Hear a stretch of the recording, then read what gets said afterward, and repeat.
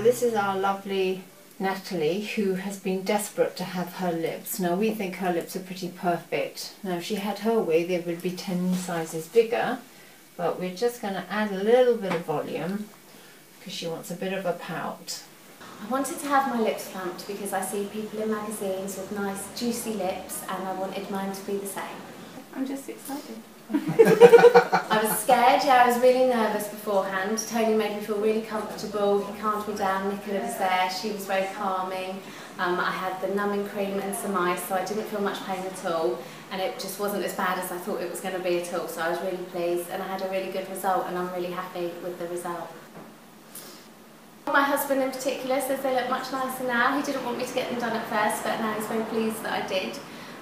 And obviously I wanted to get them done as well because working at Agno I see people come in and then leave with their nice juicy plumped lips, and I wanted it done as well. Just a little bit, Tony, and I'd actually do a little bit, just a tiny tad.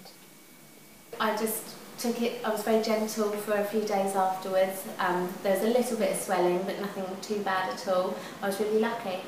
Okay, you're happy with that? Yes. Yes.